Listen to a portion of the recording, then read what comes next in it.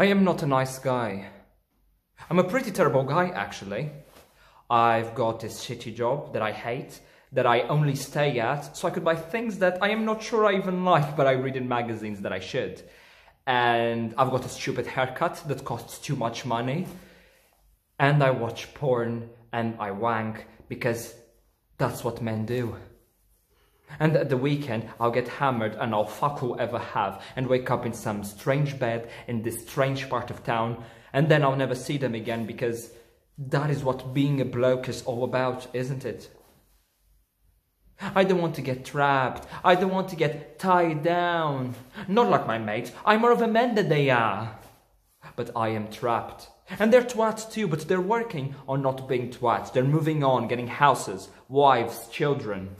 And I can't say anything because I know they look at me and say, "What a fucking great life Gary's got."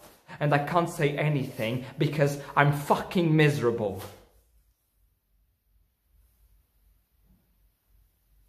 And you don't remember this. I don't think you do, but we've met one night years ago when I was a teenager at this party out in the woods.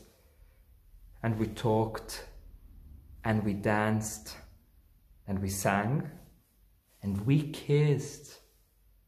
But I left before making any plans to see you again, and since then I haven't met anyone who made me feel the way that you did that night.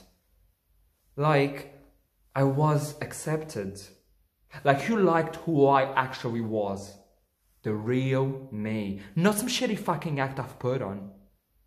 So when I saw you tonight, I couldn't think of what to say because I didn't know if you would like me now. This fucking awful man I've become. And I know I've gone too far and you're probably scared shitless, so if you'd like, we could go back in and I could buy you a drink and we could talk. And then at the end we could just go our separate ways. And one day, if you'd like, we could see each other again.